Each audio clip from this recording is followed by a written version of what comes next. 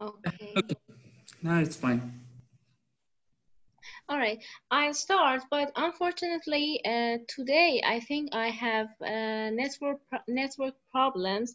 So if any word was broken up, please inform me somehow in Telegram or so. Again, I will try.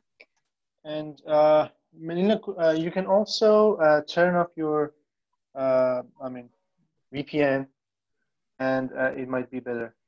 Yes, it's turned on. It's Oh, previously I turned it on. And if you can expand your screen, turn off it. it will be fine. Because now is Sorry. and for the Target, PowerPoint, I mean, if you can, is it yeah, okay? exactly, yes. Okay. Okay. Well, today I'm gonna talk about Nature publication article which was done on the supervision of Professor David Mooney, and well. Let's have an introduction about him. Well, he's he's a pioneer person in immunoengineering and tissue engineering, and in his lab, scientists are trying to progress new, better ways to um, mm, treat the diseases with biomaterials. Actually, it is the combination of tissue engineering and immunoengineering, and it is very interesting for me. I hope it's very interesting for you too.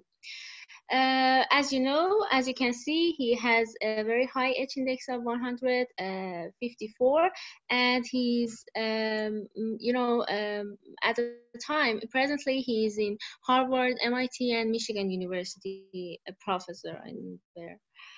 Well, okay. But before talking about that article, I first want to talk about this one, which in the article I'm gonna talk about it. The writers referred us first to this article, which is again a Nature communication, in Nature publication. Uh, Today, I'm going to talk about a very interesting way of treating or preventing cancer. Maybe it's soon to say to talk like this, but it is a very prospective, way, or very prospective researchers. There are very prospective researchers in this field, that the scientists are trying to make some vaccines for cancer. Here, this article talks about an injectable cryogel-based whole cell cancer vaccine. Now, why vaccine? Recently, scientists have found that our immune system, by harnessing our immune system, we can overcome many diseases. For example, there were many efforts in this, major in this way was done. For example, by a mixture of bacterials, by using co-stimulatory T cells, or for example, the one we all know about it is cell therapy, and another recent one is cancer vaccine. And when the FDA approved a cancer vaccine, a lot of researchers and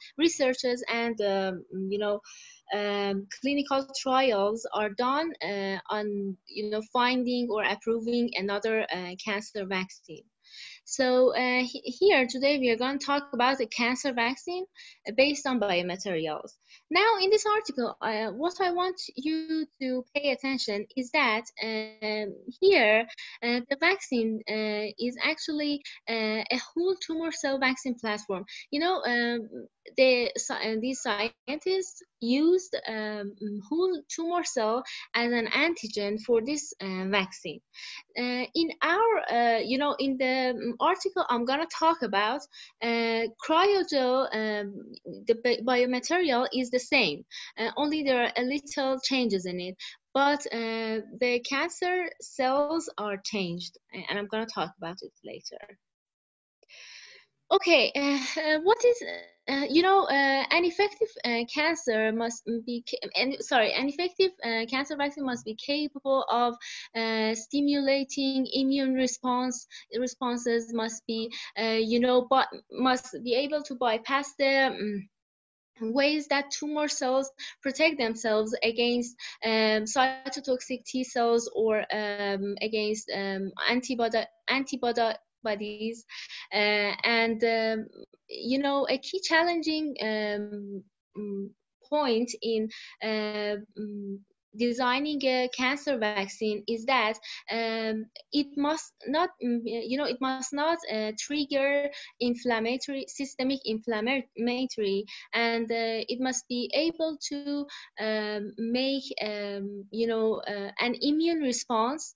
At the same time, this immune response must be able to sustain for example, period of time, and it must not trigger systematic inflammatory.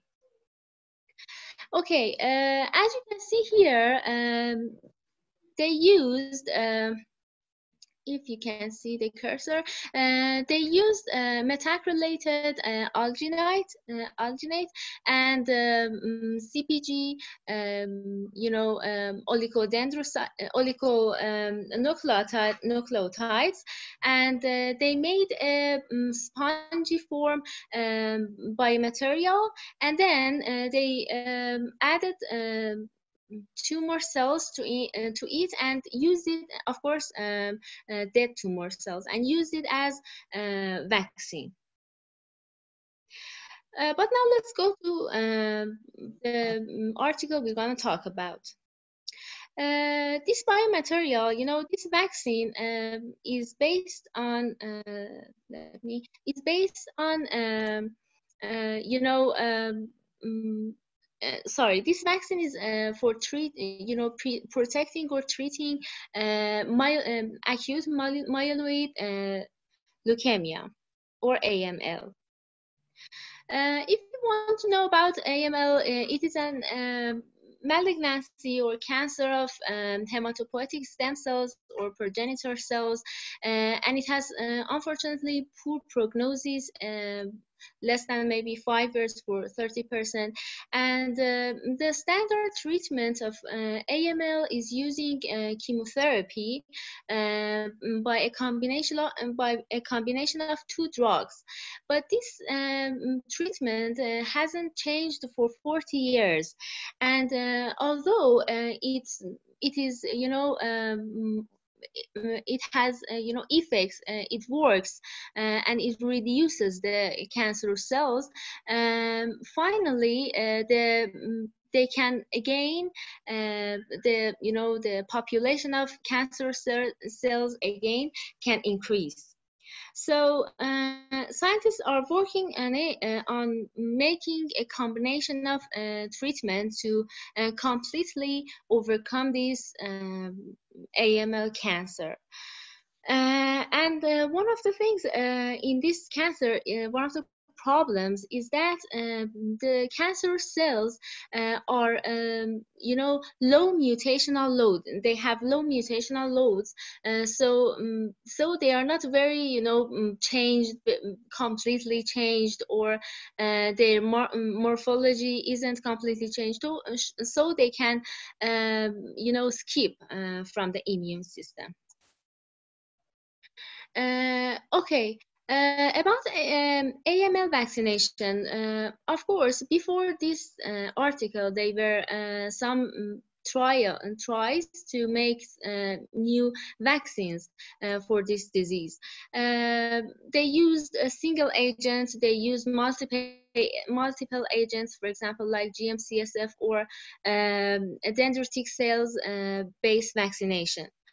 Here, the science in this article, the author used one of the antigens which is associated with AML, and 90% of the cells will have this antigen on them, and it is Wilms tumor protein 1.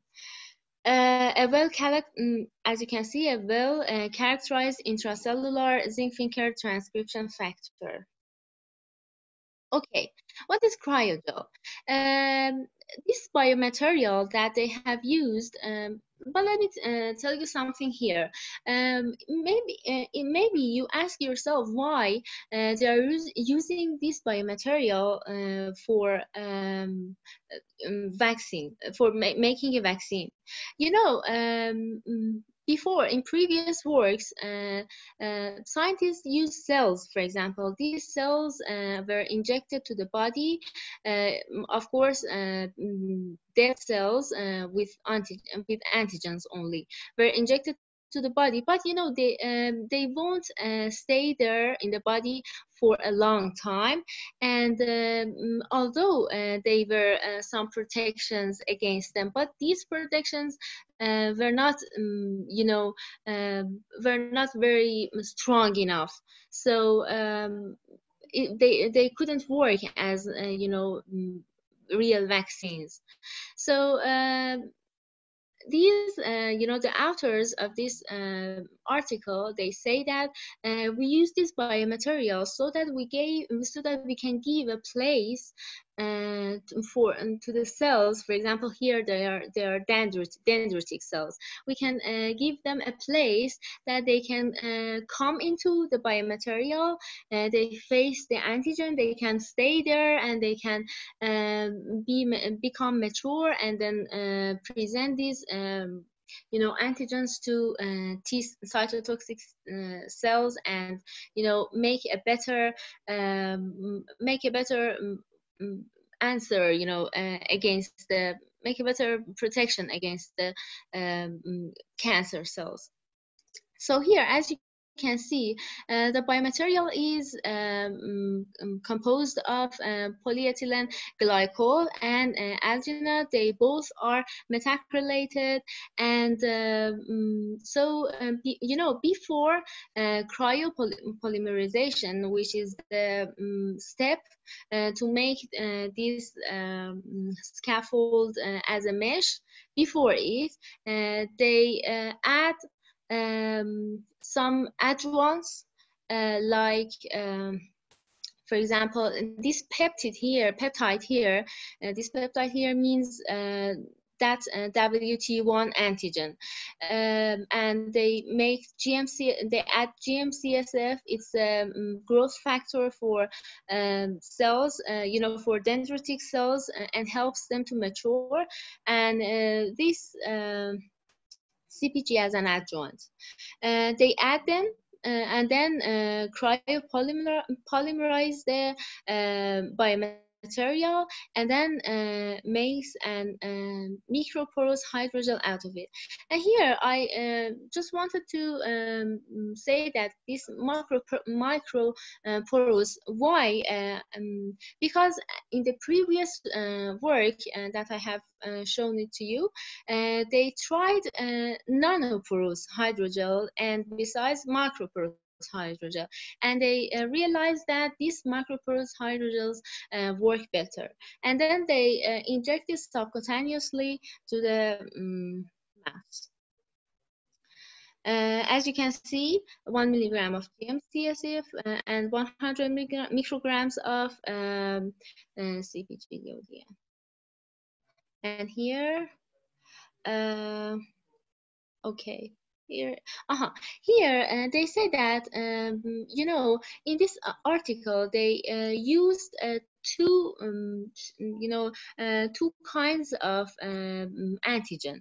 One of them is that they use the peptide form, as you can see here, the only peptide part of the antigen, and the other is that they use a cell lysate of cancerous cells, and then they compare the results, and you can see in the later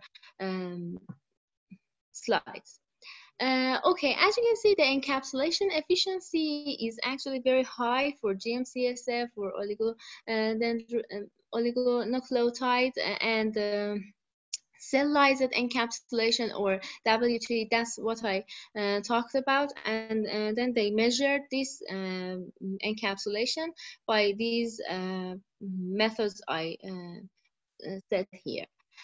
Okay, the results were very, significantly interesting. Significantly, there were a significant change and difference between these vaccines. For example, you can see here that they injected blank cryogel and vaccine cryogel, and a cryogel which has vaccine, another which doesn't have vaccine. And you can see that the total cells in that biomaterial after days are increasing, and there is a very dramatic difference between these two cryogels. In this bar, in these bars, you can see that cryogel vaccine cell composition is, completely different from the blank cryogel. As you can see, CD11 Cs are, here much more, the number of these cells are a lot more than the other one, and also B220 plus. Okay, in this article, in this research, they used this vaccine for both prophylactic and, as a cure or as a treatment for the AML. Here, you can see prophylactic administration of cryogel vaccine, and you can see the WT, positive CD8 and interferon gamma CD8s. You can see that the number of the here also you can see cryogel vaccine, and cryogel vaccine, one of them has lysate, the other one has the peptide, and they both show a very significant amount of cells as prophylactic administration. They inject it to the mouses, and then they inject some AML positive cells into, here you can see they challenged the cells and the mouses twice. By the different, by 100 days interval between them, and the percentage of survival you can see here is, very, completely they survived if we want to compare them to the others. And here you can see that the cancerous cells are GFP positive, and in these mouses, the bone marrow cells of vaccinated and rechallenged mice didn't show any cancerous cells, cancer positive cells. They even challenged the mice twice, and I think the results are very interesting, mesmerizing. Now, what is the advantage of this, vaccine? They say that because we have some biomaterial, as I said before, the presence of the WT1 is sustained. It remains for a longer time, so that dendritic cells can take up the antigen and display it to the T cells. Another advantage is that the T cells, which are specific for this, antigen, for the WT1 antigen, are the number of cells in the bone marrow, in the spleen, and in the peripheral blood are really increased. It shows how this vaccine works well. And in conclusion, they say that this vaccine is very well tolerated and promotes AML, rejection, because as you saw, there were two challenges, and I can't remember exactly how many cells they injected, but they rejected, the mouses rejected the cancer cells, and the vaccine is single dose, and it also they said that it doesn't promote autoimmunity, autoimmune, for example, diseases or autoimmunity.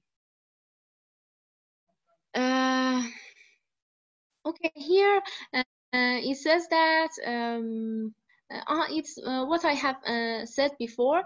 It says that they are special, kind of T cells that are exactly for that antigen, and they increase, the number of them increase, and it is one of the positive points of the vaccine. Okay, they also used this vaccine in combination with chemotherapy. And, as you can see here, the results are very, are perfect, really. And they, they somehow increased the survival of the mouses in compared to the no treatment. So the writer says that it would be, in future, we can use the combination of chemotherapy with these vaccines. Maybe we can reduce the dose of chemotherapy drugs, or we can, for example, use these vaccines alone as prophylactic or for treatment of the disease. Okay, finished. Any question?